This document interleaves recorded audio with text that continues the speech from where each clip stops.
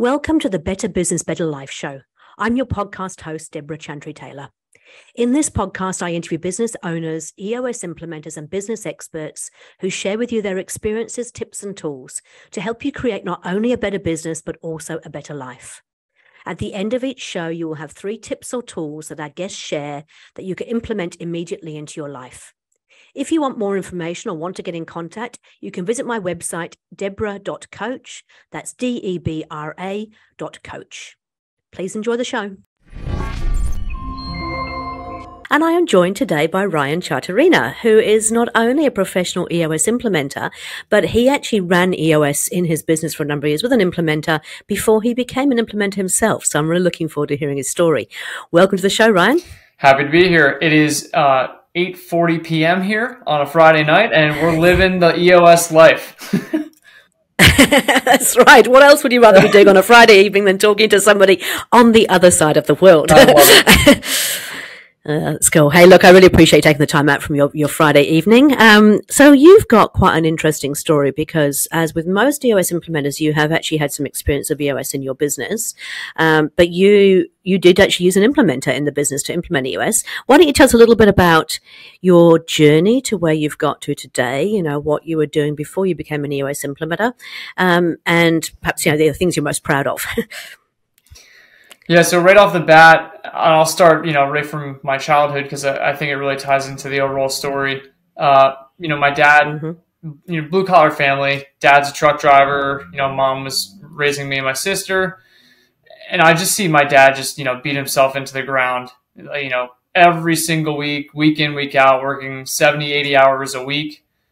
As a kid growing up, you're like, it's hard to imagine, like, is this really all life is? Like, you're just going to do that until, you retire and then you can have fun. Like, so as I grew up, I started looking for different alternatives of like, there's got to be a better way. Constantly my parents kept talking about, hey, like, there are other alternatives, but they weren't willing to take the risk to really do that. They weren't in a position to be able to do that, but they gave me the opportunity to be able to do that. I always went to the best schools. We didn't have much money, but they were going to put me into the best of the best, that I can really surround myself with the best people, people that wanted more out of life. So, that tied right into my career, went right into electrical sales, like technical sales. Worked in that for like 5 years. And at some point it was more or less like, I was lacking the impact. I could have stayed there for the rest of my career, but it just wasn't fulfilling for me anymore. And that's when I met my wife, and moved back to New Jersey, and started pursuing more. I wanted more out of my life and just to leave more of an impact. So that's when, I came across the electrical prefab company, and we all partnered up, got together, and took this to the New York City market. They had an electrical contractor relationship that we were kind of testing this out on. And then after that, we decided, let's take this to the market, and it exploded very quickly in a short period of time. Okay, great. So what else? When you say exploded, talk to me about that. Tell me about what you meant. So you started off trialing it with a particular business, took it to the market. What does that look like? So the electrical contractor was a high-rise electrical contractor. So they were building high-rises in the city. And so they ran into an issue with labor. They couldn't find enough people, couldn't find enough qualified people, and then they couldn't finish their jobs fast enough for the developers to like list the property for rent and get it, get their money coming in. So this prefab alternative came to mind, and just started iterating on it. On basically everything, all the assemblies for a given apartment would be completely prefabricated, to the point where all he had to do is mount a given assembly right to a stud, and it became like an IKEA set for building a high rise. In an apartment. I love that analogy. Okay, yeah. And that's like the only way I can describe it, because that's really what it became. And so the need for skilled labor on the job site, and the need for the need for the amount of labor on the job site was not as high because we were basically doing that in our shop. So it allowed them to then go get more projects. And then as that happened, we started getting better and better at it. We took it to other contractors that were also in that space. And, one project we perform and that was it. That was it. It took off. And so what did that growth look like for you as a business? So, I mean, in the beginning, there was you and was there anybody else in the business at that point? Yeah, so I got brought in because the timing of me getting brought in was after. And then we all kind of worked together to bring it to the market. So they had been working on this, but it wasn't really like a full business.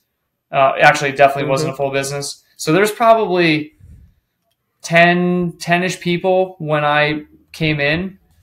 And then 2 years later, we were at 55 people. We had the 15 offshore drafters and, ready for more.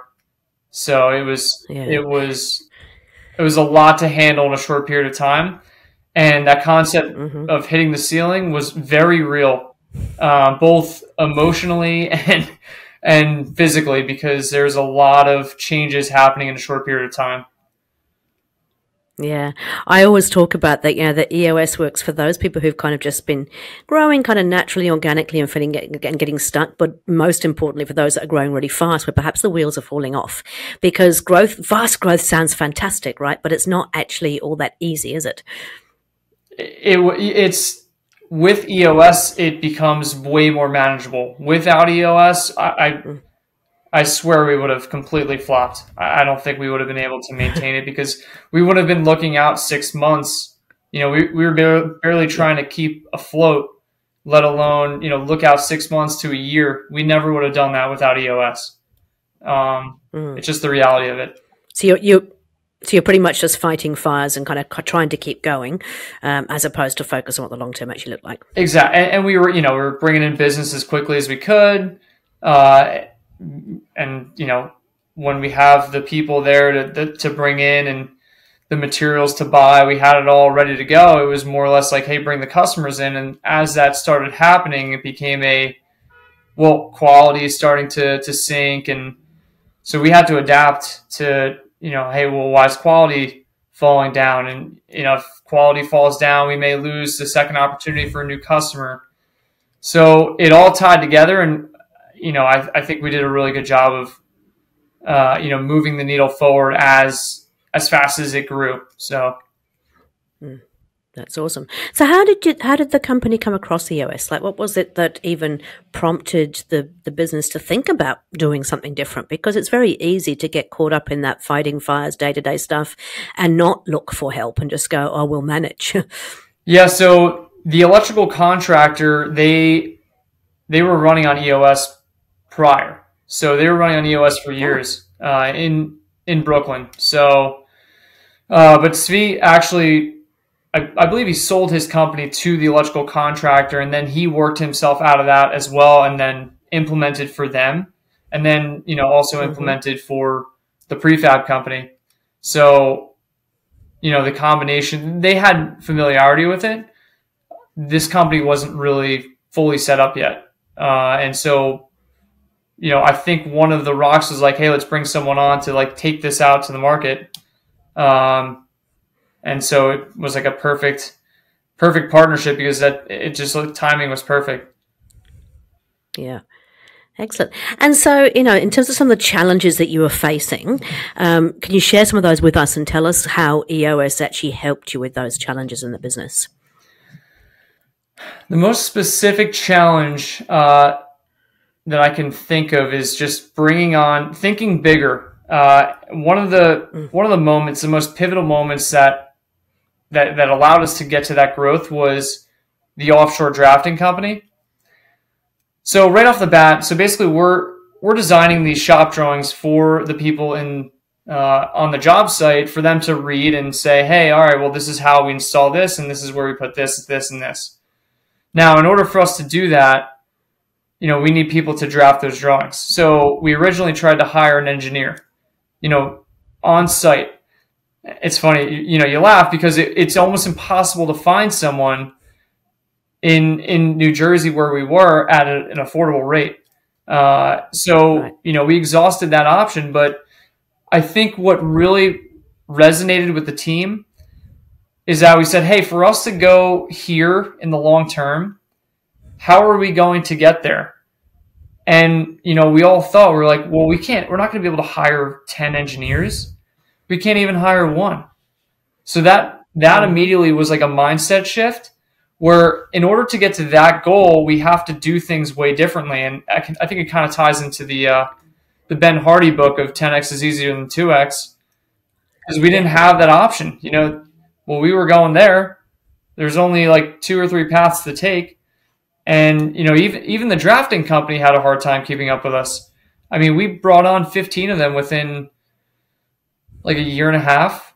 I mean, it was, and, they had to go find the people and they had to go train all those people.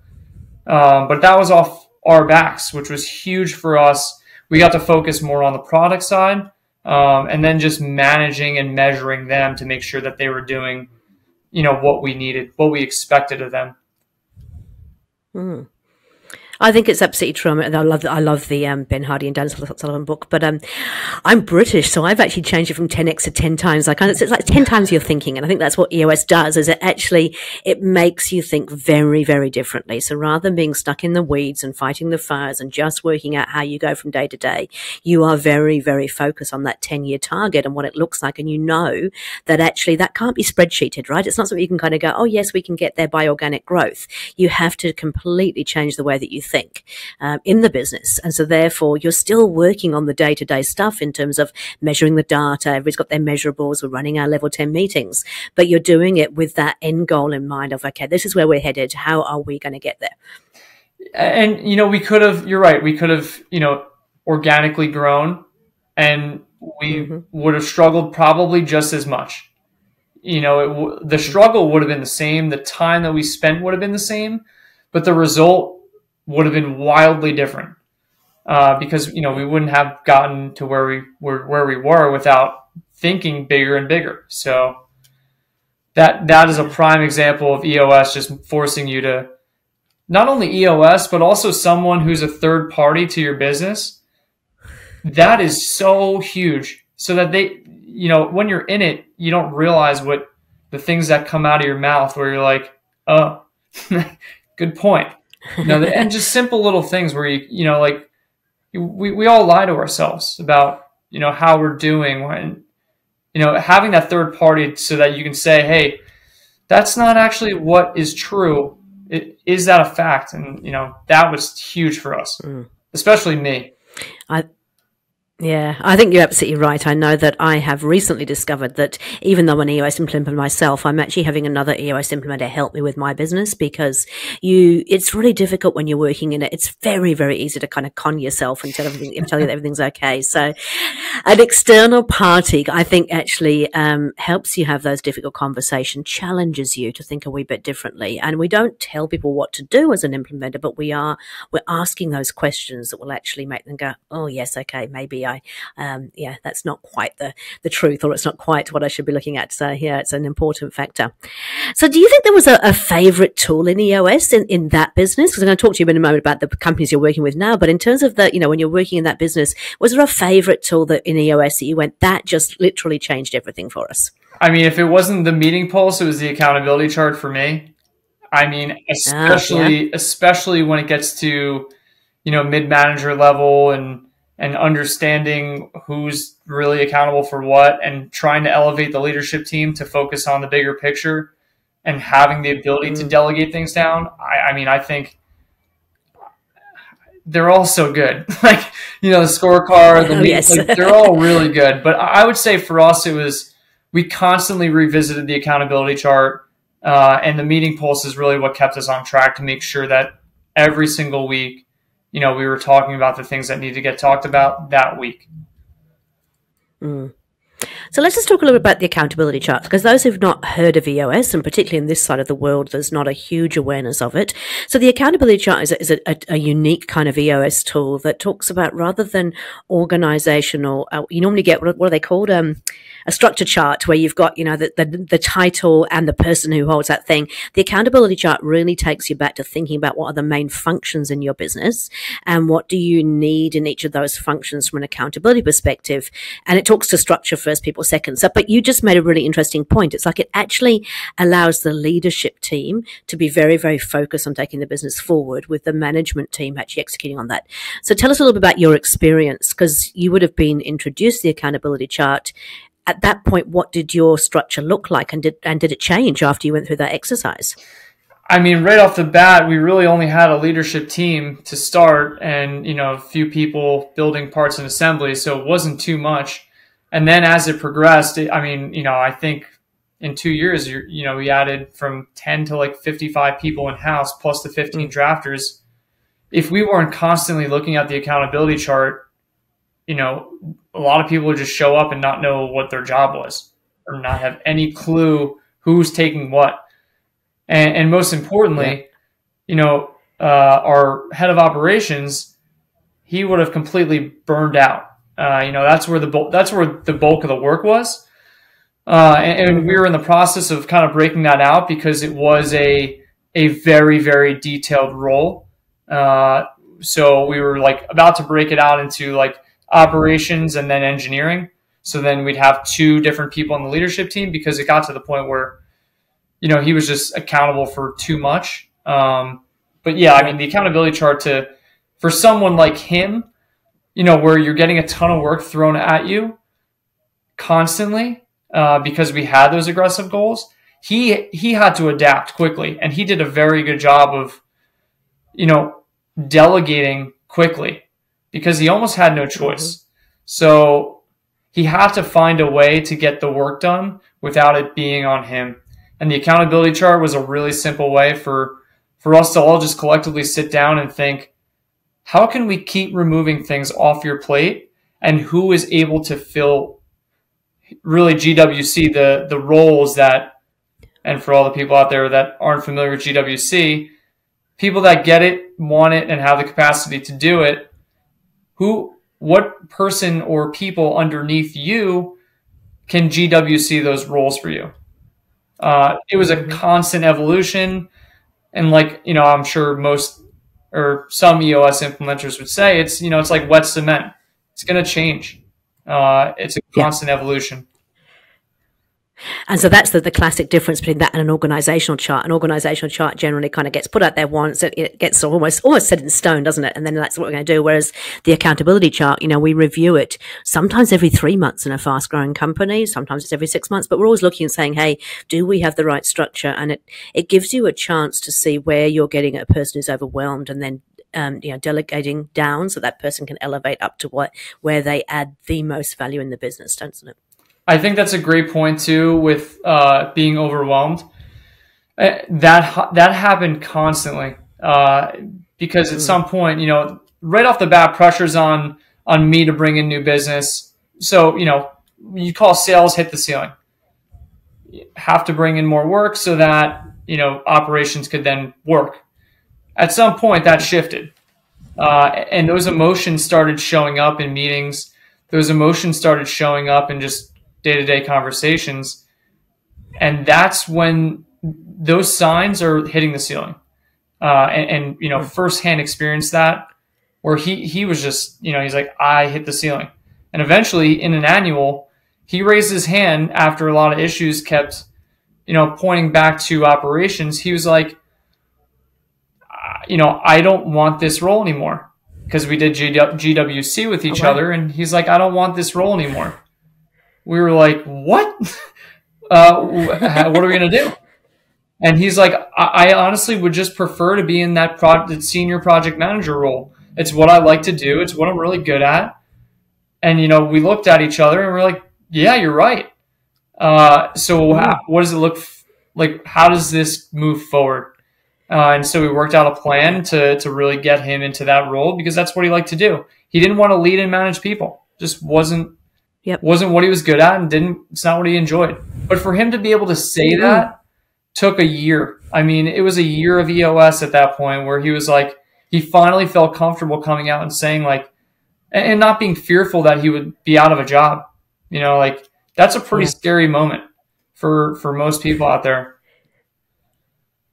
It is fascinating, isn't it? Because I've done this through, obviously, with a number of companies, and as we go through this process, in the beginning it can be a bit challenging because it's working out, who really is in the leadership team and who isn't. And I've actually had the classic situation where we had the conversation. So we drew up the structure of the business without thinking about people and very, very clear on what each of the roles were accountable for. And then this was a business that's been around for, I think, about 30 odd years. And two of the employees have been there for over 20 years. And one was the sales guy and one was the operations guy. And when we actually wrote up what the job was all about and what the accountabilities were, they actually both said, I think I want to do the other role. And so the ops guy wanted to do the sales role and the sales guy wanted to do the ops role. And so we did the whole GWC, went around the room, did the live performance review, if you like, and made sure that that these people definitely did GWC the role. And they actually ended up switching. Now, you don't normally get that in an organization, right? Because you feel like you're there, you're doing this job, you have to stay in that job. But the beauty of always doing this accountability chart and always looking at what the company needs, it gives people a chance, like your ops guy, to go, actually, I don't want to be doing this role anymore. I like the idea of this one. And that could be up or down. It doesn't really matter. It just means you're actually getting people really working in, I know Dan calls it the capability, I call it the zone of genius. Where do they really add the most value to the business and where they're loving what they're doing? It doesn't even become like work. And that's like, I think, my generation, between what I learned from my father and where I'm at now, it's just, there's a different generational ideology where, and I'm speaking for my generation, so sorry. But I mean, for the most part, it's, I want to be spending my time doing something that I love to do. If I don't love what I do, I'm not going to do a great job at it either. So why not just do the thing that I like to do? Versus I'm going to work really hard, because I have to, that I think that paradigm is shifting. And I love it. And that's why I absolutely love EOS, because it promotes that. And it promotes people, not, going to Monday morning meetings where they're like, oh, I absolutely hate my job. Like that's not what life's about. There's so much more to life than that. So that's why I'll talk about this all night.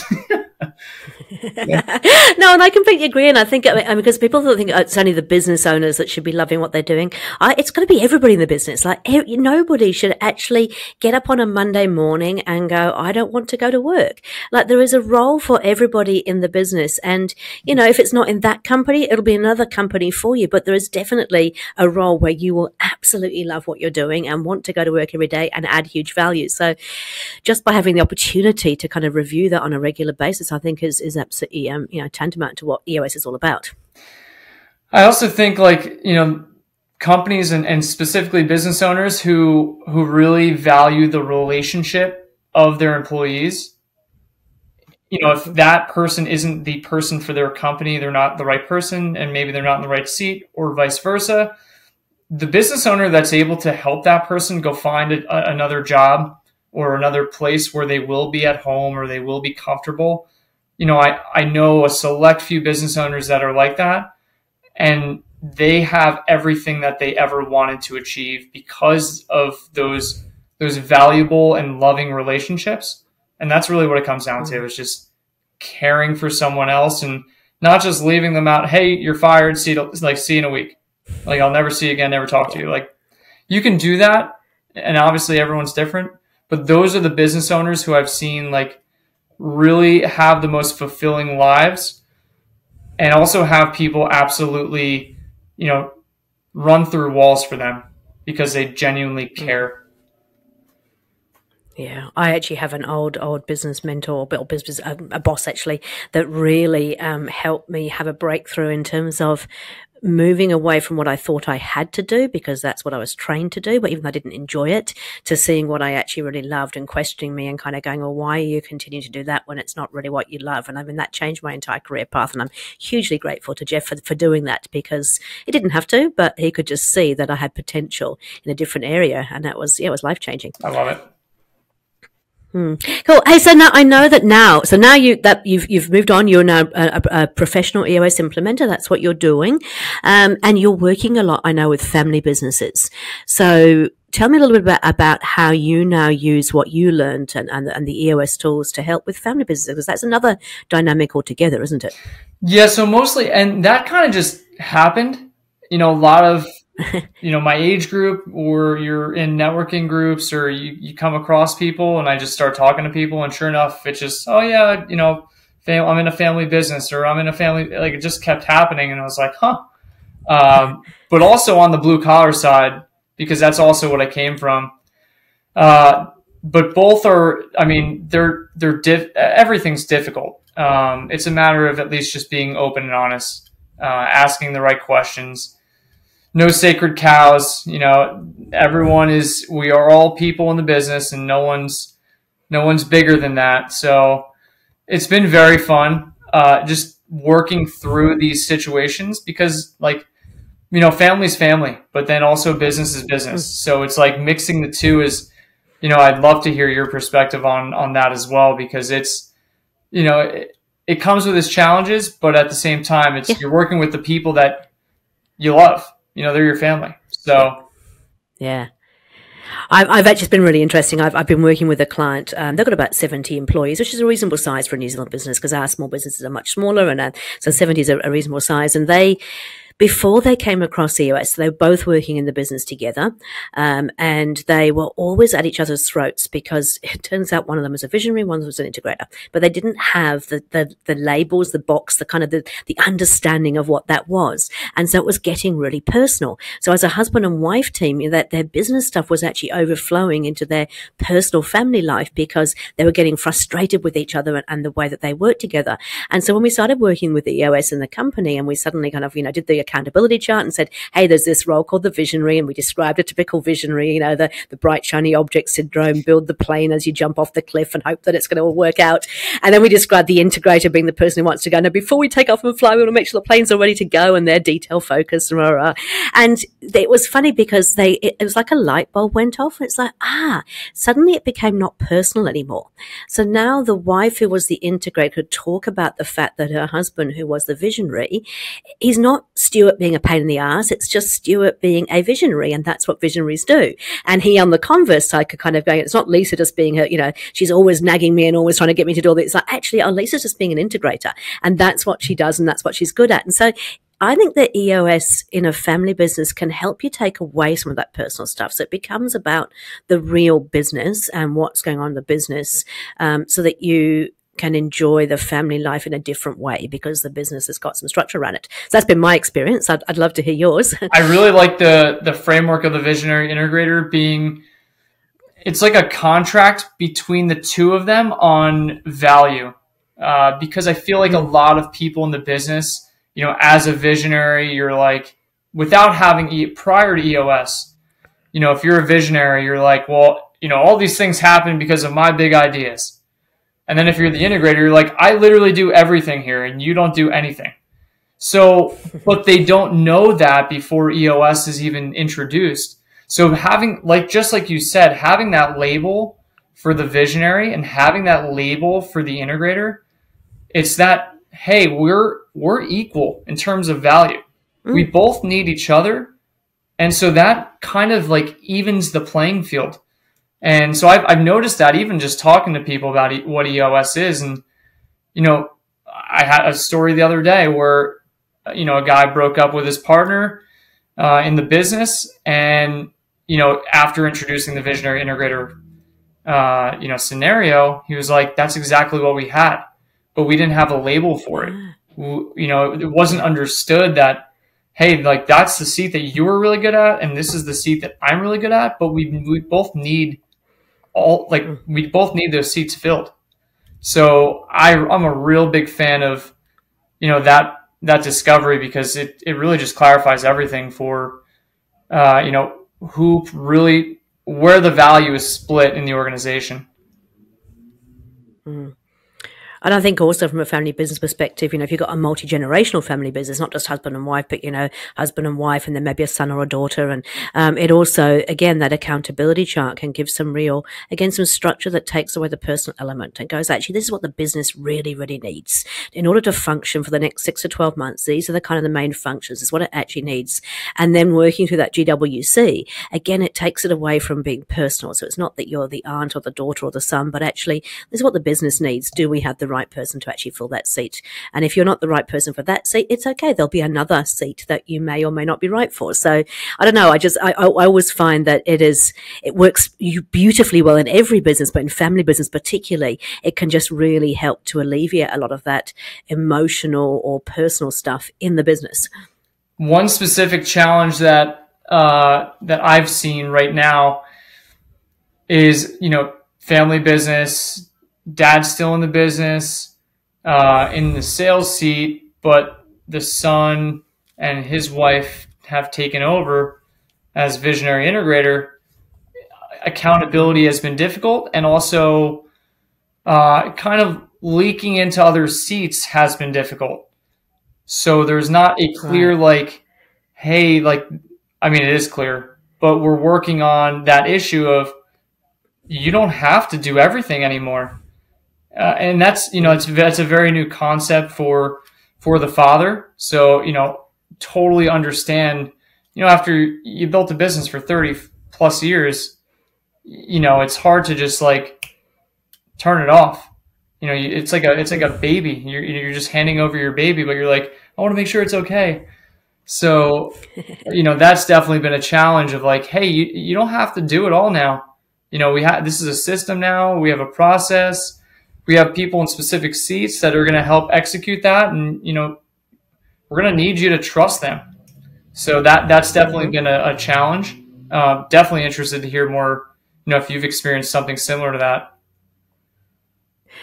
Yeah, I've got a couple of businesses I'm working at the moment. I'm smiling to myself because the same sort of thing. It is very difficult for the original founder to necessarily let go. But if you've got a really clearly defined structure and clearly defined accountabilities, then it is easier to see that the team. When you start putting in the structure, but then also the level 10 meetings, I think it's one of the most key things, is actually getting together on a weekly basis and having those discussions as a team, and then pushing things up or down the accountability chart depending on where they naturally belong. So it isn't I think people think, if you're having a leadership team meeting and we're all discussing all these things together, is it decision by committee? No, it's not. But it's actually, we trust you fully to get on with your accountability according to the accountability chart. But if you can't deal with that issue and you need to bring it up, we will help you, the whole leadership team. And I think that gives the founder some sense of, okay, now we have the system and the process, and you can see the capability of the people and go, okay, I might be more inclined to let go because I know this is actually working. Yeah. But it still takes time, if I'm honest. It still takes time. Yeah, I think it's just great to introduce the concept, and as the team grows, and every team's different. Some teams are like, hey, right away we're done, or they'll be a little bit more patient. Totally dependent on the team. I may want it for them, but I can't want it more than they do. That's exactly right. Yeah, that's cool. Hey, I always ask all of our guests, what their 3 top tips or tools are. And I'm sure that with both your experience of being an EOS implementer, but also having run it in your business, what would you say your top 3 tips or tools are? They don't have to be EOS related, but yeah, just something you could share with the listeners that they could actually go away and do something sort of tangible with it. So I actually had this thought today, and I'm glad you asked this, because I just had this thought in the car today, where if you're thinking about making some sort of investment in your business, and whether it's learning, training, whatever, make sure it's something that will make you take action. I can't tell you, and for me personally, I've purchased courses and all these different types of things, and do it yourself, and you buy it and then you don't follow through with it. And, that's what EOS really, I had to show up at the quarterly, and I had to have my rocks done. And I was going to look at Svi and make sure, and he was going to look at me, and that human energy element is so powerful that I finally realized, it just hit me today, where I was like, when you invest in your business, whether it's a person that's going to make you take action, or, a thing, whatever it is that makes you take action, invest in that. So that would be number one. And I'm giggling to myself because I've actually got a folder of all the different courses and the coursework that I've bought that I've never actually got round to doing. So I do understand. Yeah. It's I've done it. I think we've all done it. We're all like, oh yeah, that's me. Like I can do that. And we never follow through with it. I would love to know the stats on what percentage of people actually follow through with all these courses. But anyway, I suspect it's quite low. Yeah. And like something that's not only going to force you to take action, but it's going to hold you accountable throughout the process. And that's what I think EOS is like. The genius behind it is that, obviously every tool is so powerful, but that is really, anybody can go implement EOS and get what they want out of their business. But what really makes sure that you get what you want from your business is that someone's there holding your hand with you and on the journey with you and really helping you take action. So that's number one for me. And two more, I don't know. Don't overanalyze things. I'm an 8 out of 10 fact finder, so don't do that. Oh, are you? Okay. Don't do that. I think my husband might be joining you in that sort of category as well. Yeah. So don't overanalyze. Keep things simple. Just go. You'll figure it out. And the last one is surround yourself with people that you want to grow up with and that you want to continue to grow with. Between all three of those, just make sure action's part of it and you'll figure it out. We always say, don't we, as EOS implementers, you need three things to kind of really have a successful business, successful life. And you need a coach, you need a system, and you need a peer community. And so, pick a system. We hope it's EOS. Get yourself a coach or accountability coach. We hope that's an implementer. And then, have a peer group that will actually keep you motivated. And I think if you've got those three things, you're going to build a much, much better business, which of course leads to a better life. I'm really curious. Your father, obviously working all those hours when he was in business, is he enjoying retirement? Is he actually making the most of the time that he has free? No, he's still working to this day. And so he's, is he? Yeah. So, we didn't grow up with much, so he's still driving a truck. My goal in the next 2 years here is I want them to just not have to be concerned about money. They sacrificed everything for me. And that goes for, their personal lives, friends, relationships, hobbies. They really gave it up for me and my sister, just to make sure we had a better life. So, that really is my goal in the next 2 years, to make sure that they don't have to think about money anymore, and just enjoy the rest of their lives. Love it. Okay, great. I'm sure you'll get there. So tell me, you obviously are now a professional EOS implementer, which means, we have gone through the training. You attend quarterly QCEs to make sure you're mastering your tools all the time. You're completely passionate about what you're doing. What sort of people do you enjoy working with? What's your ideal client from that EOS implementation point of view?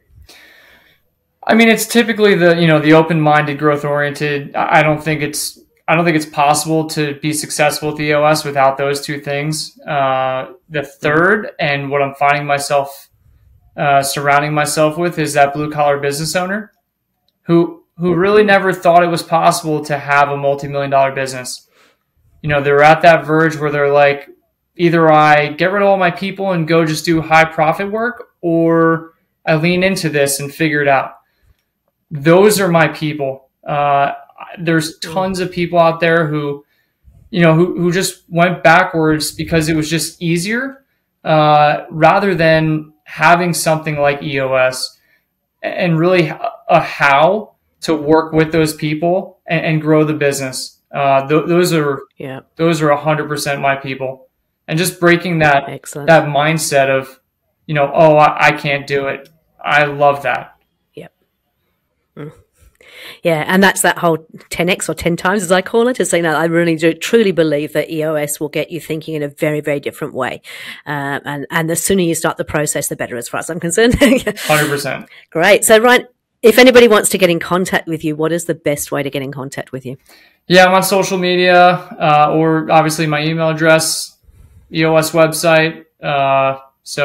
Any of those, and more than happy to help anyone out there who's just looking for more in their lives and obviously in their business as well. Oh, thank you. We'll make sure that those details are in the bottom of the podcast notes. Ryan, thank you so much for your time, particularly on a Friday evening. Really, really appreciate you've been very generous with your sharing of your knowledge and your time. So thank you. I'm happy to be here. Happy to talk about EOS on a Friday night. I think it's time for you to go and join your wife and your family now, but thank you so much for your time, and we'll catch up again soon. Awesome. Thanks so much, Debra. Thank you. All right, Thanks. bye. Thanks for listening to the podcast show, Better Business, Better Life. My name is Debra Chantry-Taylor.